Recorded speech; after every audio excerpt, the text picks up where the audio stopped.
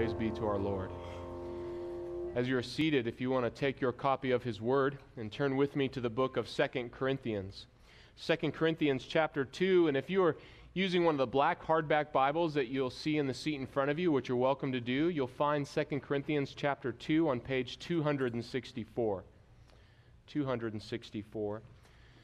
Both last week and this week, we've done something of just a little series on the love of God in hard conversations, and this week in church discipline, talking about how His love extends in our relationships together.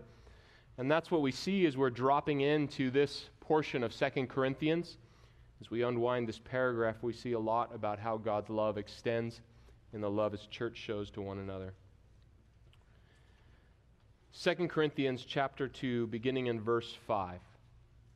It is written, "Now if anyone has caused pain, he has caused it not to me, but in some measure, not to put it too severely, to all of you. For such a one, this punishment by the majority is enough. So you should rather turn to forgive and comfort him, or he may be overwhelmed by excessive sorrow. So I beg you to reaffirm your love for him. For this is why I wrote, that I might test you and know whether you are obedient in everything.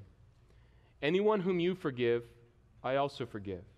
Indeed, what I have forgiven, if I have forgiven anything, has been for your sake in the presence of Christ, so that we would not be outwitted by Satan, for we are not ignorant of his designs." This is the word of the Lord. Let's pray.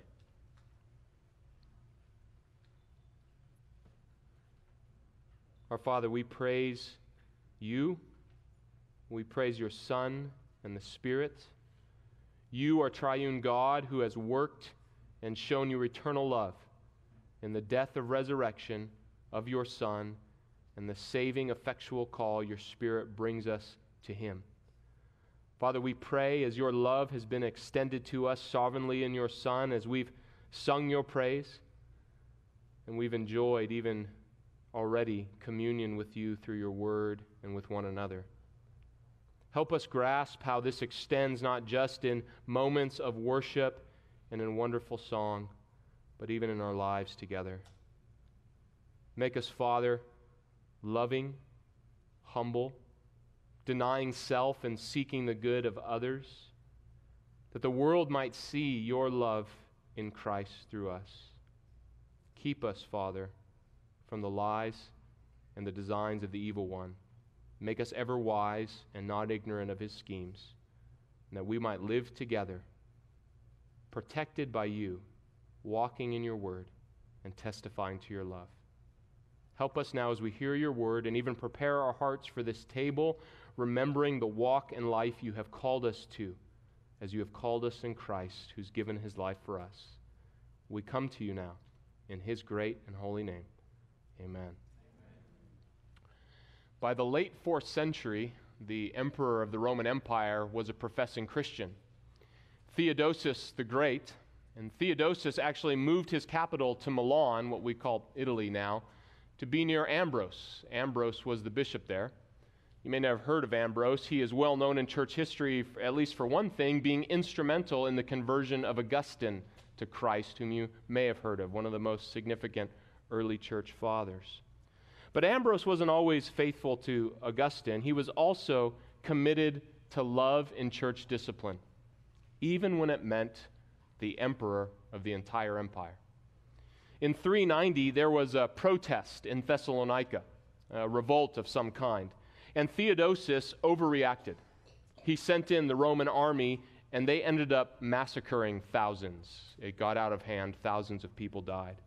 For this, Ambrose publicly excommunicated Theodosius, and he wrote to him a letter. This is part of it. He wrote to the Roman emperor, "You are a man. You have sinned as a man. You must repent as a man. God alone can forgive you, and he forgives those who repent. I love you. I honor you from my heart. I pray for you. If you believe this, accept what I say. But if you do not believe it, forgive me for preferring God over you." because his sin as an emperor was so public, Ambrose told Theodosius that what repentance would mean for his sin is literally walking through the streets and shouting his guilt and shouting his confession of sin to the public, and then coming to the church and kneeling before the congregation and begging for forgiveness for acting in such an awful way as a professing Christian. This was Caesar. Caesars don't kneel to anyone, but Theodosius did it. He did it crying. And afterward, Theodosius the Great was known to say, "The only real bishop I know is Ambrose," because the most powerful man in the empire from Ambrose experienced real love. Last week, we started to think about real love, which we said must be love like God loves. God defines all things as a creator. And in the Bible says that God, the Lord, disciplines those he loves. That's Hebrews 12, verse 6. And actually, that chapter goes on to quote verses just from the chapter we read, Proverbs 3.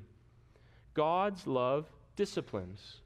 God's love seeks to make us like him, to give us the greatest gift love can be, to be like God. And so disciplining God comes to make us like him, to correct and confront what is not consistent with him, and to change us into his image. And that's how Jesus taught us in the church how to love one another. In fact, in one of Jesus' first instructions to his disciples as the church, to be the church, was how they are to love each other through discipline. How they are to deal with one another's sins, their inconsistencies with saying they follow him, but living and saying things that are not consistent with that. So in the Gospel of Matthew, chapter 18, especially verses 15 to 17, the Lord Jesus essentially lays out a fourfold pattern of how Christians are to love each other in discipline. The first is that Christians are to tell the truth to the one in sin. If you see your brother sinning, if he sins against you, you go to them. You go to them in order to gain your brother. But if that doesn't happen, there's a second step in the pattern. You're to take witnesses to encourage repentance. The circle of accountability, if you will, widens to include other Christians to encourage and plead with a sinning Christian to repent, to turn from their sin.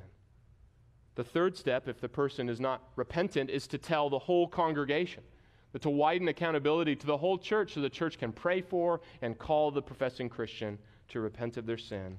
And fourthly and finally, if the person still refuses to do that, they're to be removed from the congregation entirely. And Jesus said they're to be treated like Gentiles and tax collectors. That is to say, in his language, they're to be treated as not sincere followers of Christ, as not sincere Christians. And that's real love. That's love like God loves. God disciplines those he loves. And the godly is to stand out with holy love. And that's essentially what Paul is teaching Corinth right here in this paragraph. This paragraph is tightly wound, as you probably can tell even as we read it. But let me paint a little bit of the background here. If you look at verse 1 in chapter 2, the last time Paul had visited this church, he said it was a painful visit.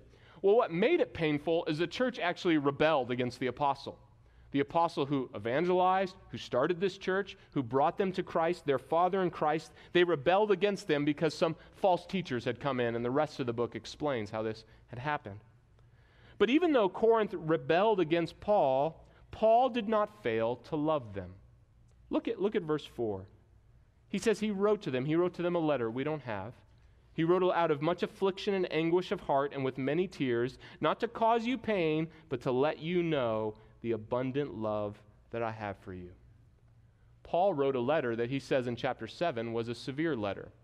He rebuked them. He confronted them in love, to show them love, even though it cost him. Paul essentially fulfilled what we looked at last week, if you remember Leviticus 19, verses 17 to 19.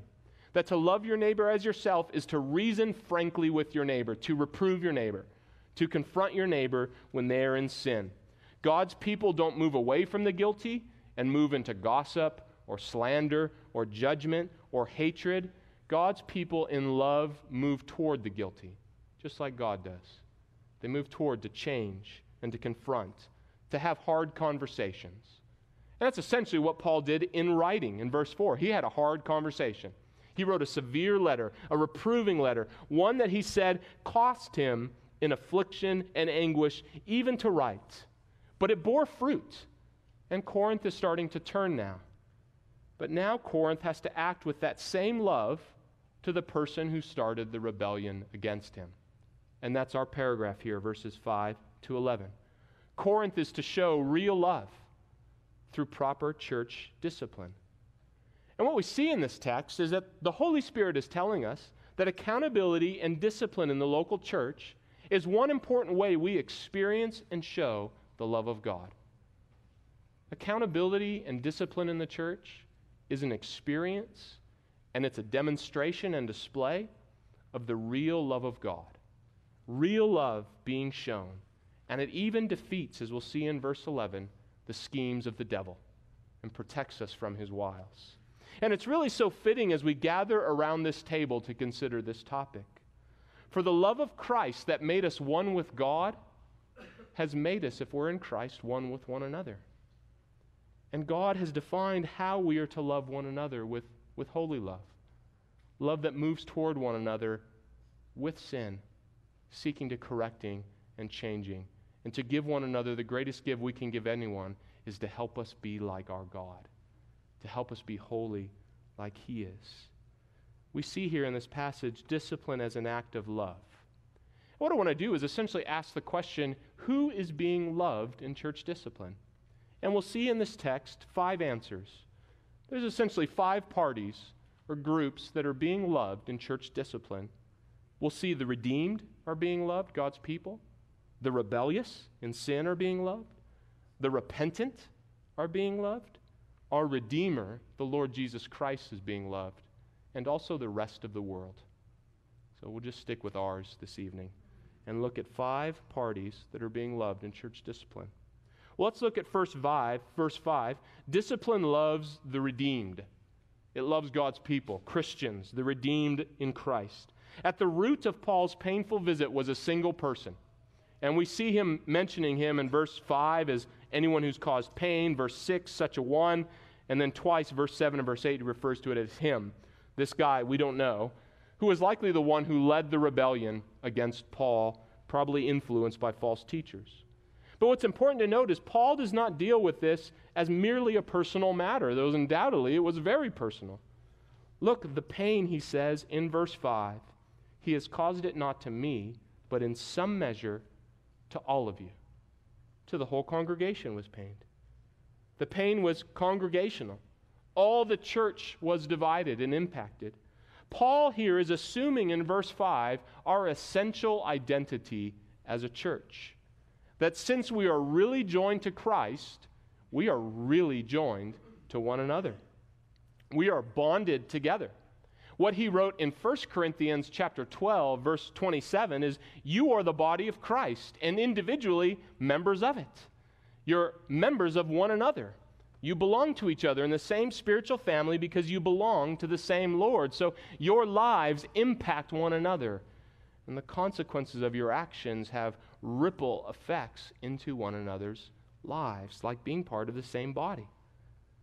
And so, if there's sin in one segment of a congregation, even in just one individual, and if that sin is left unaddressed or unheeded biblically, then it's not just that that person is pained or the one offended is pained. An entire congregation is hurt and divided and pained. Very sadly, I know of more than one situation where a spouse committed adultery and abandoned their marriage for another person in the same congregation, and the church corporately did nothing. Without question, the abandoned spouse was hurt. That goes without saying. But who else is hurt there? Everyone. The whole church. Because now the church is divided without shepherding as to who to side with in this broken marriage, and undoubtedly immature Christians are going to pick the wrong side, if you will. And the church also now, those in the church who have struggling marriages and are trying to fight, they now have a wicked example, a faithless example of how to deal with their difficulties in their marriage. And then all the Christians, married or not, are essentially being taught and displayed that when obedience gets hard, obedience is just unnecessary. All the redeemed are affected by sin in a congregation. So discipline loves all the redeemed because it consistently teaches how we trust Christ, what it means to follow him, and what that looks like, and disciples everyone who's a part of the church. Discipline first loves the entire congregation, loves the redeemed. Secondly, discipline loves the rebellious. Verse 6. Discipline loves the rebellious. We see at first many were siding with this rebel, but when Paul sent this loving rebuke he refers to in verse 4, we see in verse 6 he referred to the majority that respond rightly. They respond with punishment. Now that phrase, that word translated punishment, means censure or rebuke. You find it used elsewhere in the New Testament in Luke chapter 17, verse 3. Pay attention to yourselves. If your brother sins, rebuke him or punish him. So this is not corporal punishment, to be very clear. This is rebuke. This is a seek to persuade him, to tell him his sin. And if we look elsewhere in the context, even just by the phrase majority in verse 6, and the use of the word we'll explain in a moment in verse 8, reaffirm, we're talking here about a public action. We're talking about a church gathering, taking a vote. We know there was likely a vote because there's a majority. That means there was a minority who dissented. There's a public vote to remove this individual as a Gentile and tax collector, as an unrepentant rebel, not walking faithfully with Christ. Now, to our ears, when we hear things about like churches getting together, members' meetings, voting to put someone out, it does not sound like love to us because of how we've been discipled by the world as to what to think about love. But let's just consider the other alternatives the congregation could go down, and maybe even think of the ones that we looked at last week in Leviticus 19. The congregation could gossip and slander about him behind his back. Did you see what he did to the Apostle Paul? But of course, when he walks by on Sunday, they just plaster those smiles on and let him go on. They could harbor hatred and seek revenge. Maybe if they mistreat him enough, he'll just go away, this troublemaker, get him out of here. Or the church could just be indifferent. It's not my problem. I don't know him. He's not in my small group.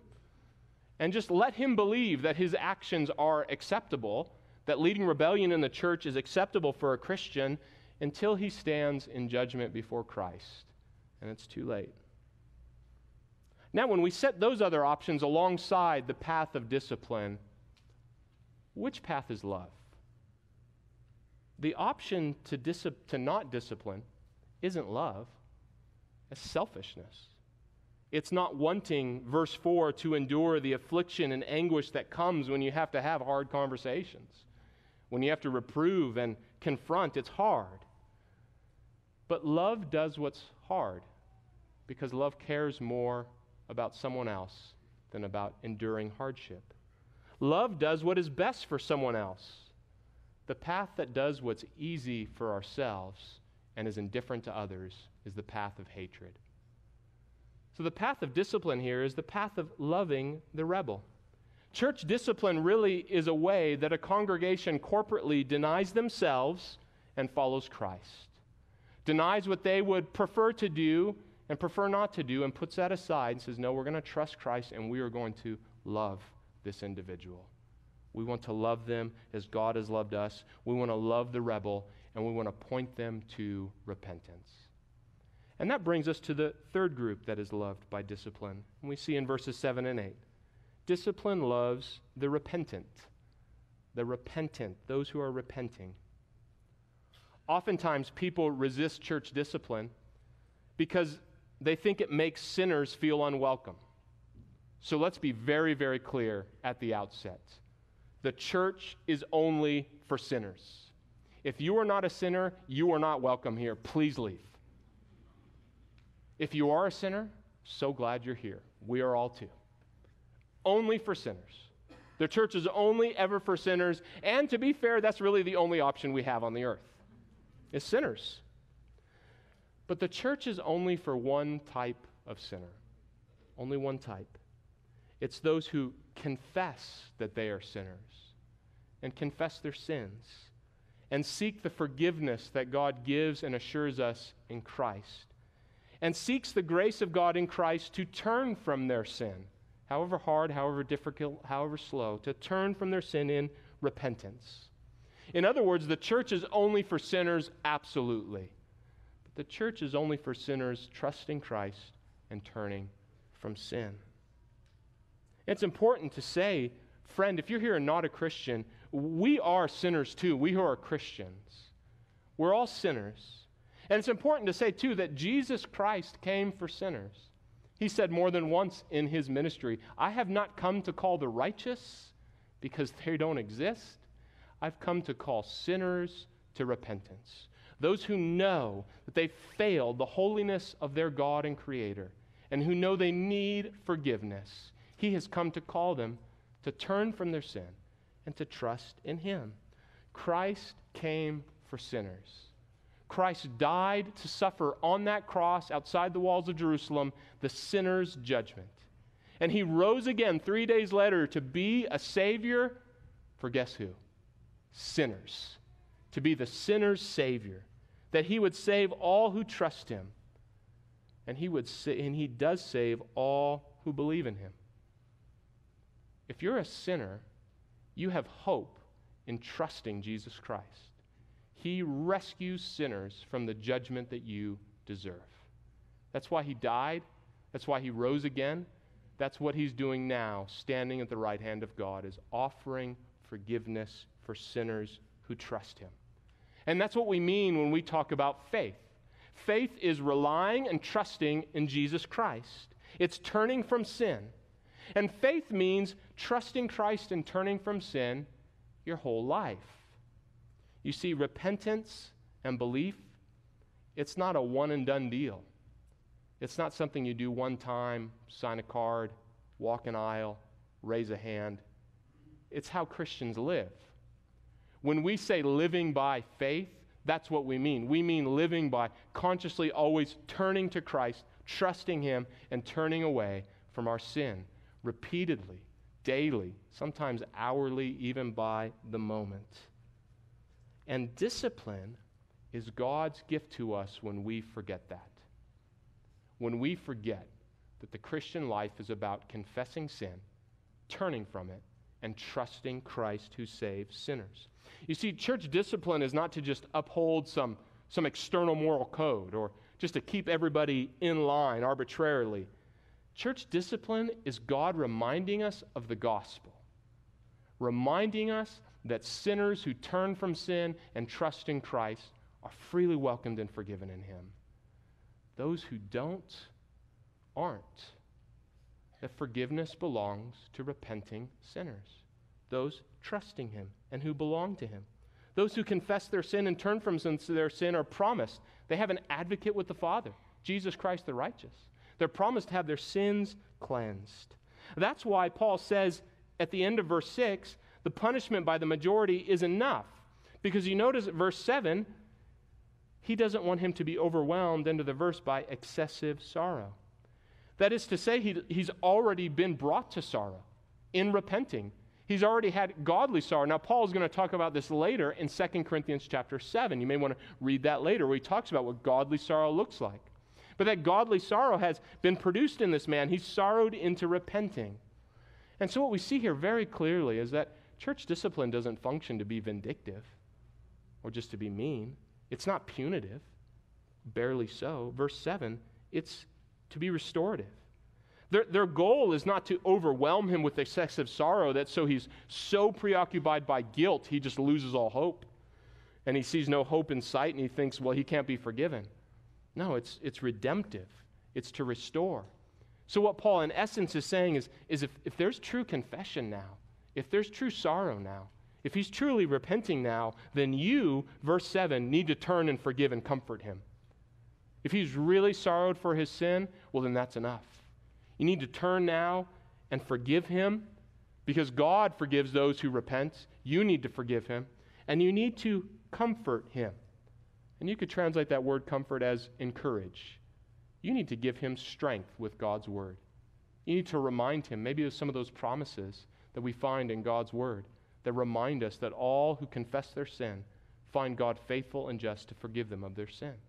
So he needs to be encouraged with the Word of God. He needs to be reminded of God's forgiveness. He needs to see your forgiveness. And then in verse 8, you need to reaffirm your love for him.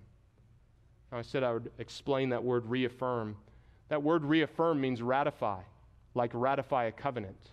It refers to a formal, institutional, public motion.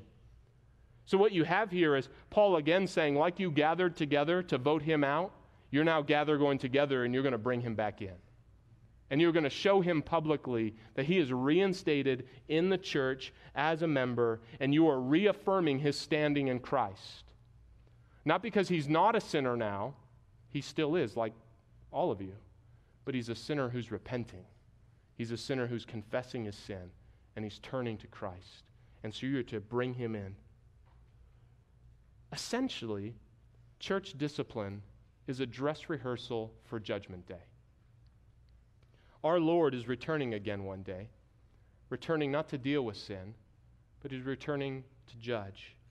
And to be very clear, the Lord Jesus is not returning to judge sinners among non-sinners. The only option is sinners.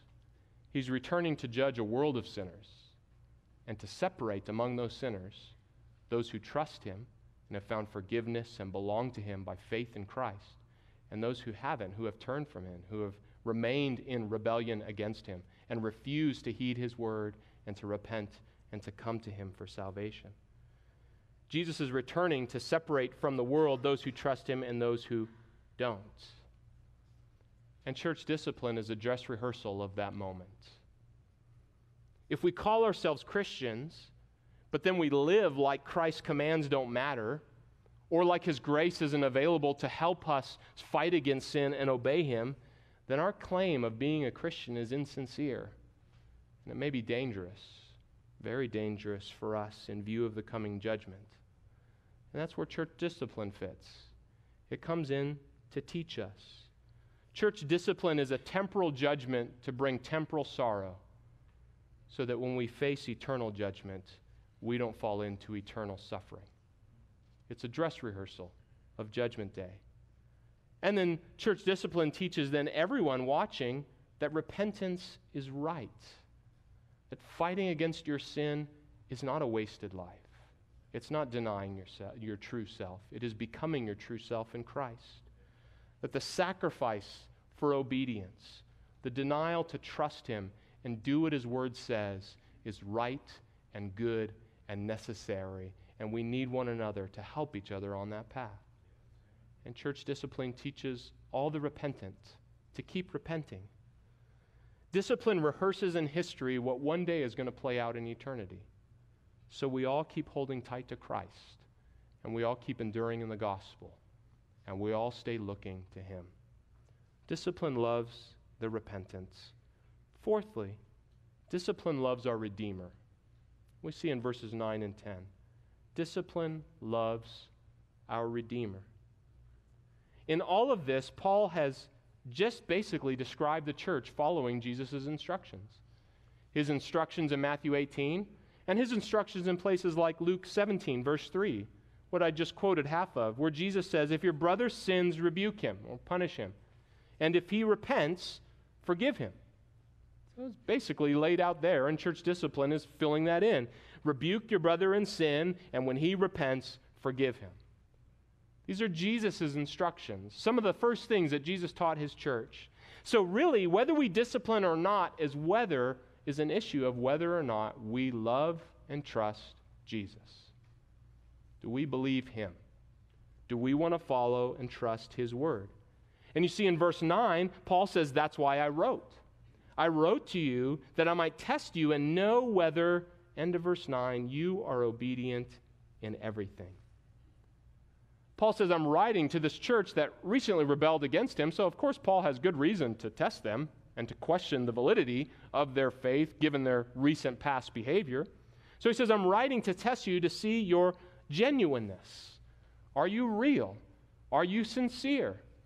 I want to see if you're obedient in everything. In other words, I want to see if you are loving and trusting Jesus. Are you repenting?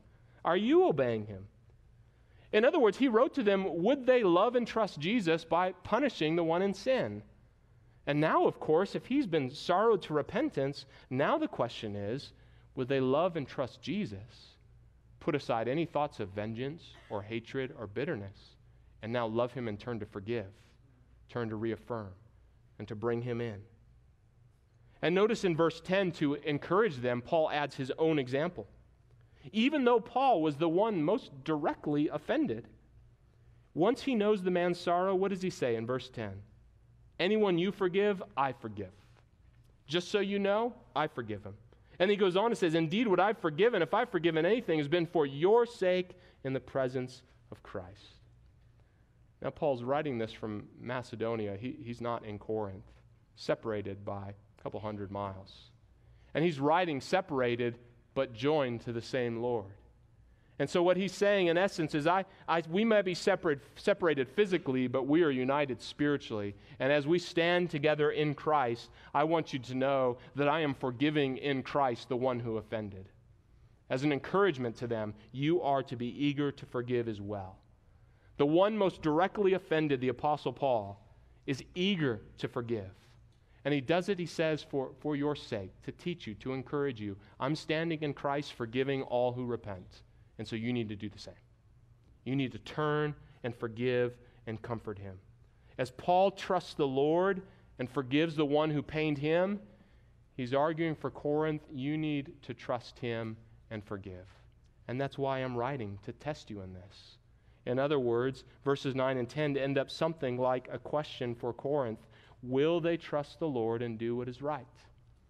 Will they trust him and bring someone in forgiveness, exercising church discipline properly? Will they show love biblically in a godly way? When a professing Christian considers what church they should join, many things are usually considered. Some things are very wise to think about. Some things, we'll just say, are less wise. But do you know what should almost always be first in the wise category? Right alongside when we consider whether or not a church believes and preaches the gospel according to God's word, it's whether or not they practice church discipline. It's about whether we actually love Christ. You see, we can say we love Jesus all we want. We can hang banners out to all around us saying Jesus is everything. But if we avoid church discipline and loving one another the way Jesus taught us to love, is he really everything? No. Verse 9, we would fail the test. It's really very simple. If we won't trust the Lord when it's hard and unpleasant, and the things he asks us to do goes against ways that we've been taught by our culture and expectations, have we really trusted him? Have we really denied ourselves and said, I'm following Christ, come what may? Over a century ago, Baptist theologian John Dagg wrote this: when discipline leaves a church, Christ leaves with it. Dagg was right. When discipline leaves a church, Christ has gone with it. Discipline is one important proof of whether or not we love our Savior, whether we love our Lord and King, or whether we just find him convenient for some things. Discipline is about loving our Redeemer, our Lord, trusting our King. Finally, implied by verse 11, discipline loves the rest of the world. Discipline loves the rest of the world. Now, the world is supposed to see love from us, Christians, IBC. The world is supposed to look at us as a congregation and have an understanding somewhat of what God's love looks like. That's one of the reasons we're still here. We gather together so that people will know how God loves. Jesus said this repeatedly in his word. One important place would be John 13:35. By this, all people will know you are my disciples, by your love for one another. That the world is to look at you, Christians, as you live together as a church, and they're to see and understand some reflection, some visible representation of the love of God. And what the world is supposed to see is God's love. But our enemy, the devil, that liar and murderer, he works to ensure that the world doesn't. That's what his goal is. Verse 11. His goal is to outwit.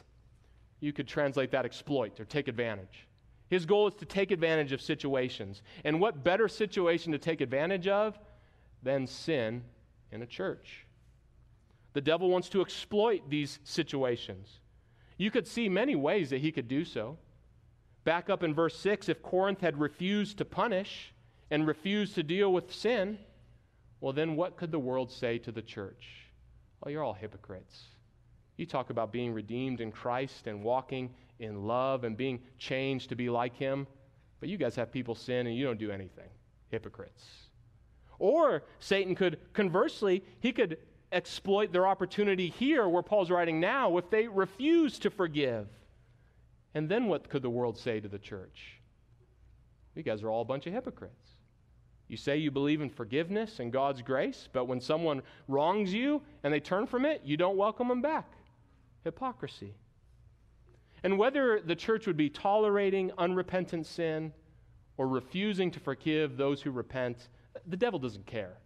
What he wants is to exploit and take advantage of the church so that the church undermines the gospel, that the church doesn't show the love of God rightly and accurately to the world. Satan does not want the truth of God's love to get out. He does not want the hope of the gospel to go to our world. Satan wants churches that tolerate sin, that hold grudges, that backbite, that slander, and display all manner of hatred and mistreatment to the world so that the world could have God's love hidden from it. It's because he's a liar and he's a murderer, and he wants the church to lie about God's love in Christ so that the world perishes and they don't hear about the wonderful hope we have by turning for forgiveness in Christ. And so part of the action of church discipline is simply loving the world, refusing the schemes of the devil, refusing his temptations and his designs, and seeking instead to be steadfast to give an accurate picture of love to the world. Now, don't misunderstand. When I say discipline loves the world's going to thank the church for doing discipline. No, they're not going to stand up and applaud.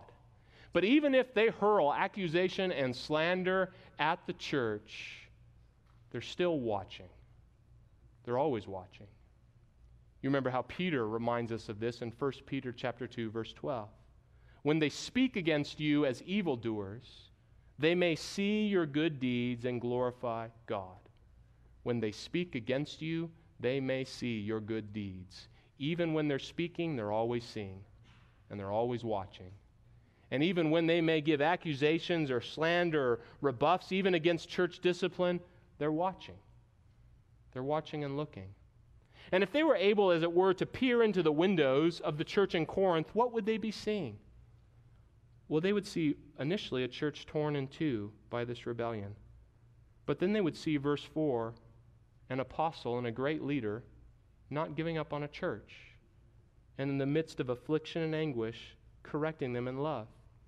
And then they would see, verse 6, they would see the church dealing with sin and loving the rebel who wouldn't repent by putting him out and punishing him, rebuking him.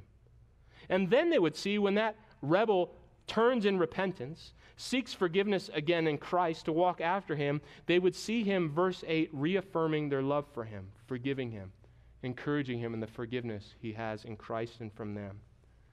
And if the world were able, as it were, to look into a window and to see all of this, they would see something unnatural. The world doesn't love this way. And it would be undeniably real. It would be real love. And they would have to at least wonder and ask about the reality of God's grace in Christ. Maybe even to say, like Theodosius, these are real Christians here. There's something about that. Our world already knows about indifference and hatred and abandonment and slander. Our world is awash in it. Our world is waiting to see real love. God's love, love that only comes from Him. And our calling, beloved, part of our commission as a congregation is to be here and to show it, and to display it, and to give a visible representation of God's love in Christ. God's wisdom is not the wisdom of our world. Our world would say to have influence, to get as many people around us as possible, just lower your standards and don't give anyone accountable for anything.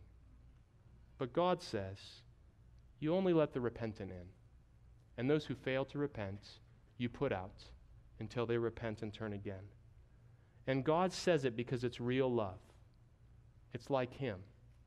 And when we obey our Lord in the acts of church discipline, and we love through hard conversations and confrontations and correction, we're reminding one another and showing the real gospel. We remember what really happened at the cross, that Christ really died for sin.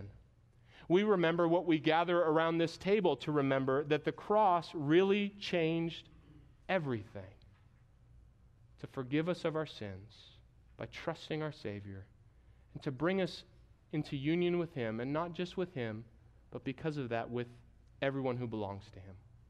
We belong to everyone else. This is what Paul also wrote in 1 Corinthians chapter 10. Beginning in verse 15, he wrote this: "The cup of blessing that we bless, is it not a participation in the blood of Christ? The bread that we break, is it not a participation in the body of Christ? Because there is one bread, we who are many are one body, for we all partake of the one bread."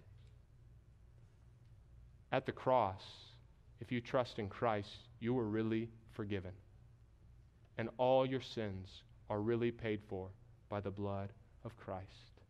And if you trust in Christ because of His death and resurrection, you are really joined to one another in Him. The cords of love that has bound us to God through the forgiveness in Christ has tied us also to one another in Him. And because we partake of one body and one bread, we are members of one another. And so we live in real love together, a love that never forgets that gospel, and wants that gospel always to be front and center in front of all of us and to the whole world. And so we love one another, even in confrontation, even in hard conversations, and in church discipline. And we remind one another of the real love of God in Christ. Let's pray.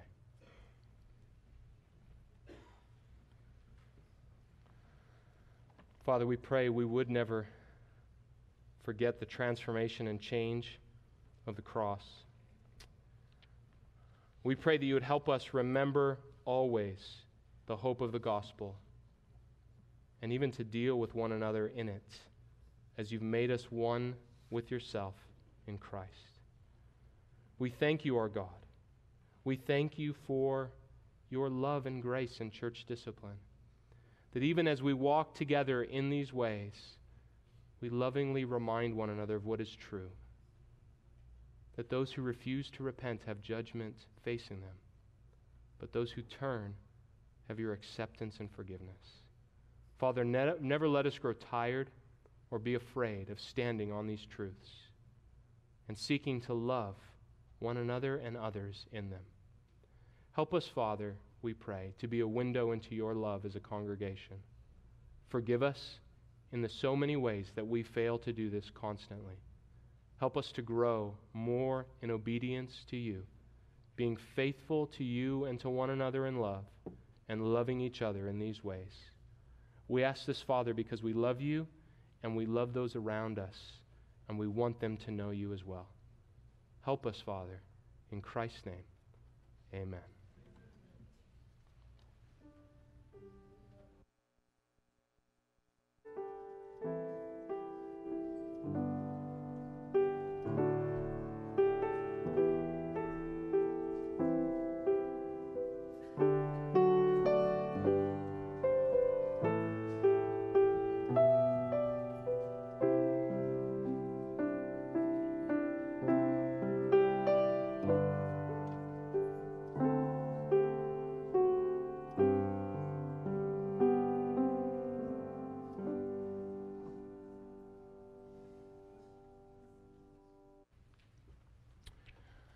The table that we gather around is prepared for those who are forgiven by faith in Jesus Christ.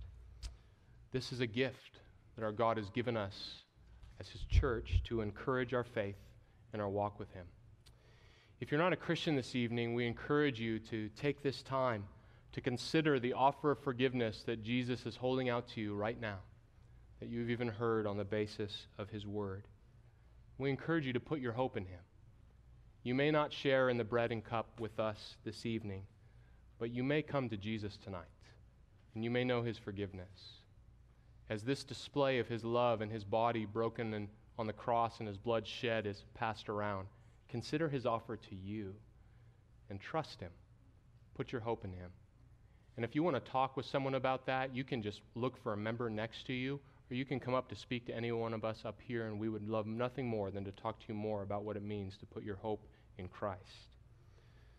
And beloved, as we come in Christ to this table, we come not as the perfect, we come as those who have been perfected by Christ. We come as sinners who are turning from our sin and trusting in Christ and walking after Him by the power of His Spirit to repent of our sins and be conformed to His image. In this table, our Lord is bringing us, you and I, assurance that our sins are forgiven, that our place with Him is secure. Our hope for eternal life is ours. And life now before Him is guaranteed by His Spirit. The Lord wants us to know and to remember and to walk boldly in these truths. That's why He's called us to His table. We're going to begin now also, and Pastor Paul is going to lead us in prayer as we prepare our hearts to receive the elements. Let's pray together. O our Father in heaven, as we take the bread once again, as we take the cup in our hands, we remember. Remember Jesus the Christ, who is the bread of life, who came down from heaven that we might have life in Him. We remember and see in the bread our true and better Adam, come to save the lost, as we sang earlier. In the bread, oh, may we tonight see the great cost of our redemption, the blood that was shed for us, and that He who knew no sin, who enjoyed the glories of heaven, came to this dusty, sin-cursed world and became sin, that in Him we might become the righteousness of God in Him. Oh, what a great love. What a great love behind such a great salvation. As we take this bread, may we see beyond the element. May when we take the cup, may we see beyond the cup to see your great love for the world. May we see the great love of Christ as He accomplished our redemption. And may we see the sweet, gentle love of the Spirit, who took us, who were alienated, hostile in mind, doing evil deeds, happy to be going to hell, because we did not want Jesus to reign over us. But now, because of your great love, and because of His great desire to make much of Christ, opened our eyes to see the Lamb of God who takes away the sin of the world. And bring us into fellowship with you, and to bring us peace with you, and to bring us in fellowship with one another. And so together, tonight we take the bread, and we take this cup, and we remember the one who is, the one who was, and the one who is to come. We remember Christ. Amen.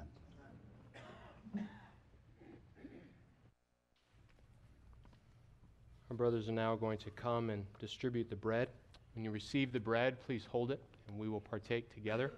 And as our brothers are distributing it, if you will take the blue hardback, the Trinity hymnal, in the seats in front of you, and turn to number 192, hymn 192, stricken, smitten, and afflicted.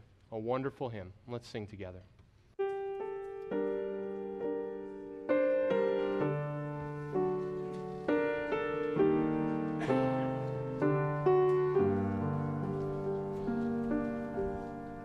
Stricken, smitten, and afflicted, see him dying on the tree.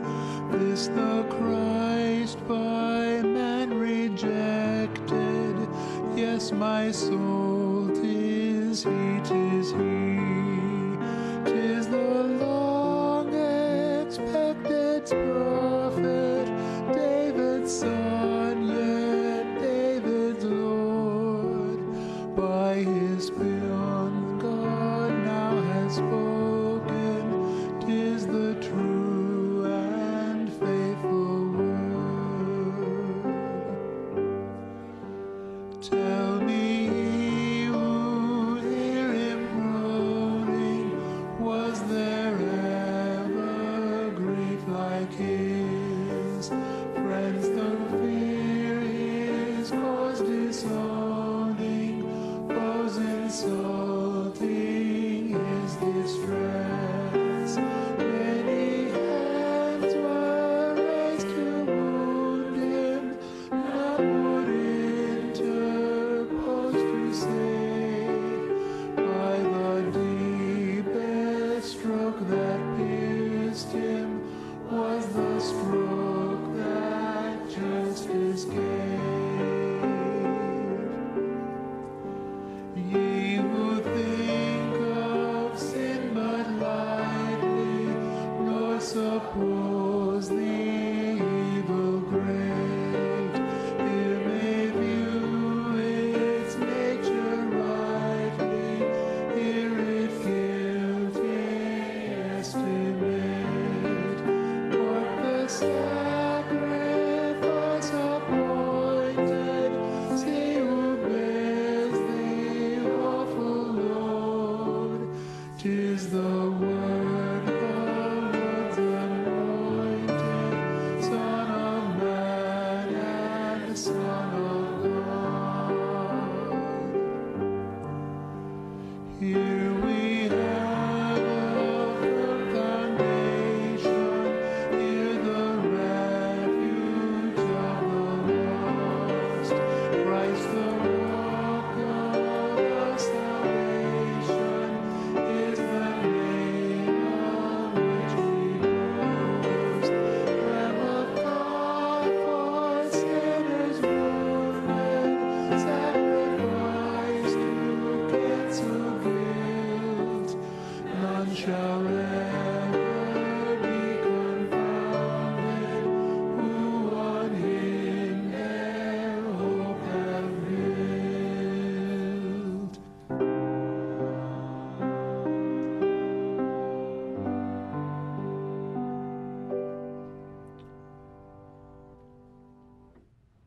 If you ever think of your sin lightly, look at the cross.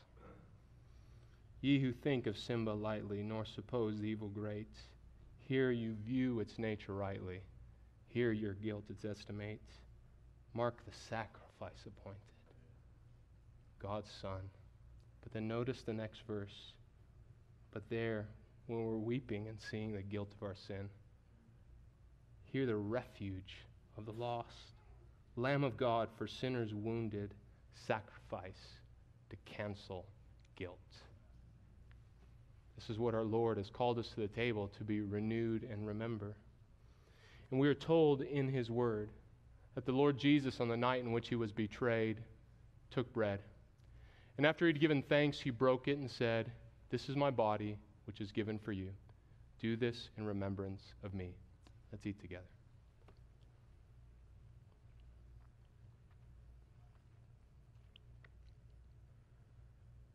Father, your Son has not only offered his body on the cross once for all for our forgiveness, but even now he nourishes us more as we commune with you in faith at this table.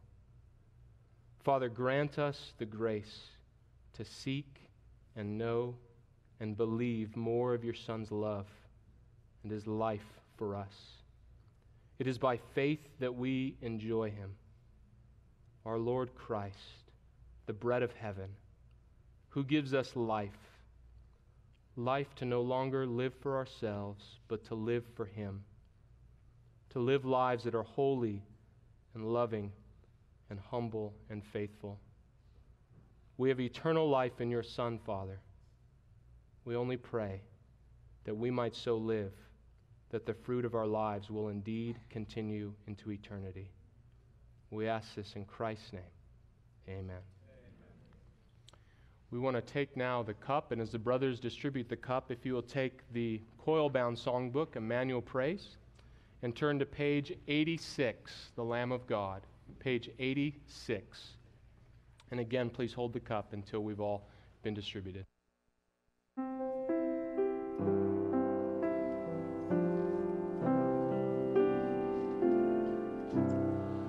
Your only Son, no sin to hide, but you have sent him from your side to walk upon this guilty sod and to become the Lamb of God.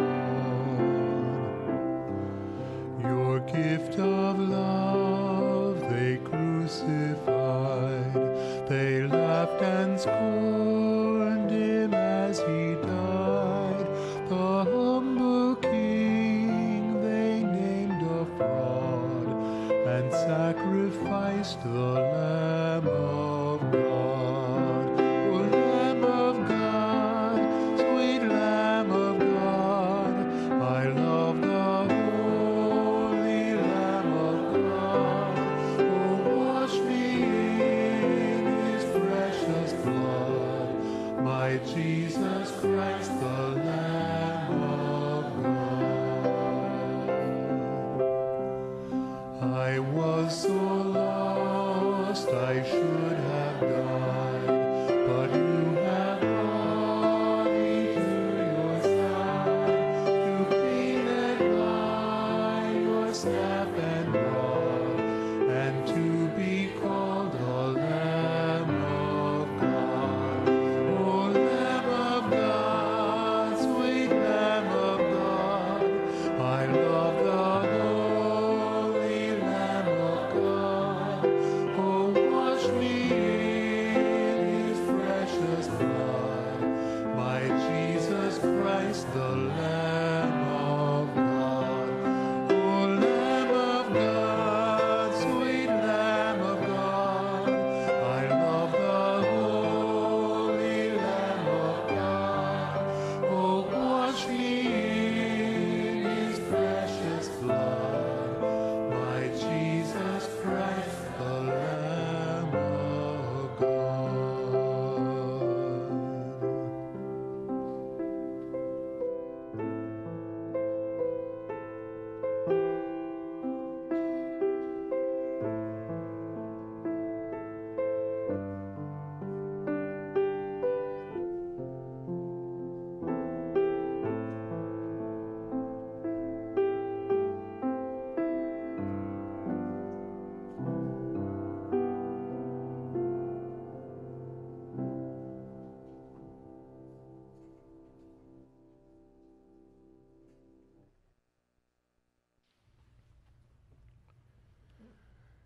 It is also recorded for us in God's word.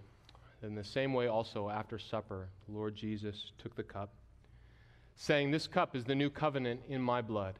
Do this as often as you drink of it in remembrance of me." Let's drink together.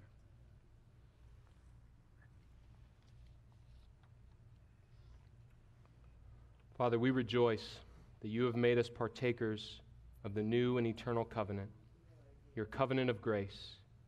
And so you are our Father eternally.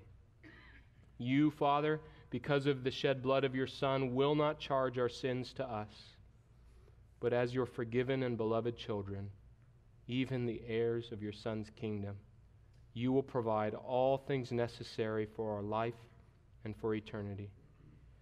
Father, as we celebrate your Son at this table, may you renew our strength in faith May we announce with greater boldness your Son's greatness and his death and resurrection. May we have a greater zeal in our lives for good works and love for one another.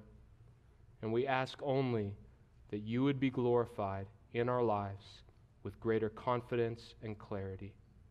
We ask things, Father, in Christ's name. Amen. It's also written, as often as you eat this bread and drink this cup, you proclaim the Lord's death until he comes.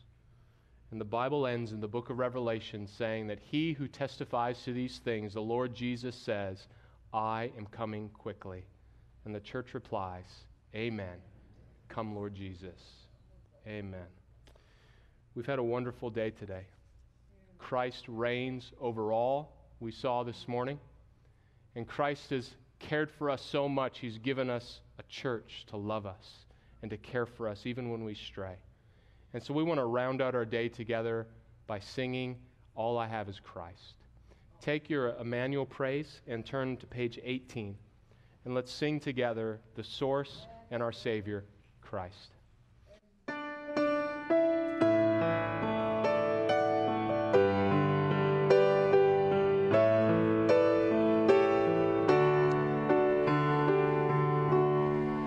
I once was lost in darkest night, yet thought I knew the way.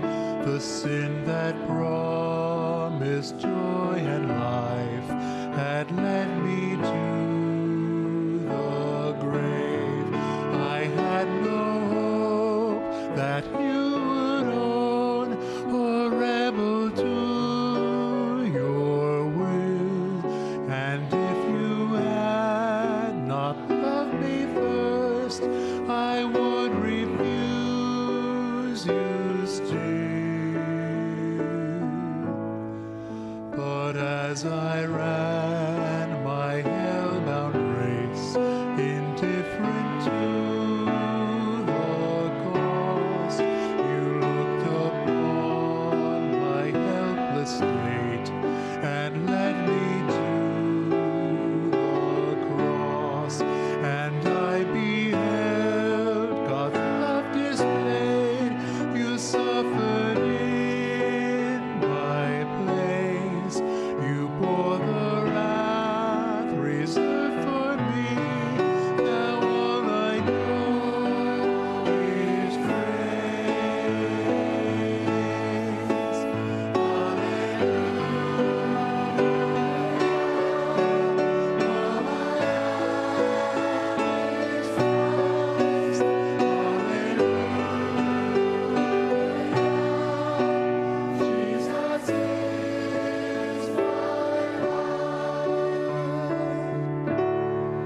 Now, Lord, I would be yours alone and live so long I see the strength to follow your commands would never come from me.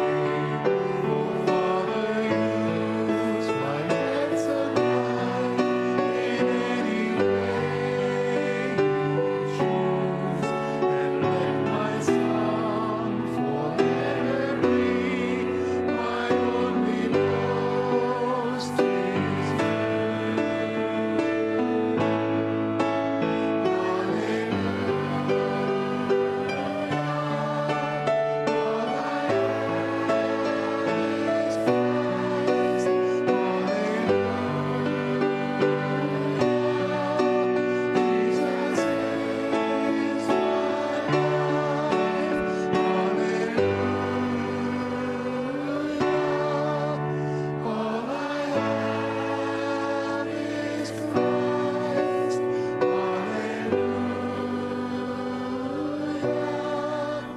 Jesus is my Lord.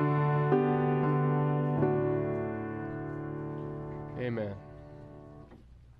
Well, now we're going to keep experiencing the love that God has given us in his Son Jesus by extending our fellowship with a time of a simple meal and being together. And again, just reiterating what Rick said as we began our service, if you're here visiting with us this evening, you're more than welcome to join us. Please join and stick around. We'd love to get to know you more, and we are sure open and want to be open to you and helping you get to know us as well. But we also pray as we conclude our service that until we gather again, may the grace of the Lord Jesus Christ, the love of God our Father, and the fellowship of His Holy Spirit be with us all. Amen. We're dismissed.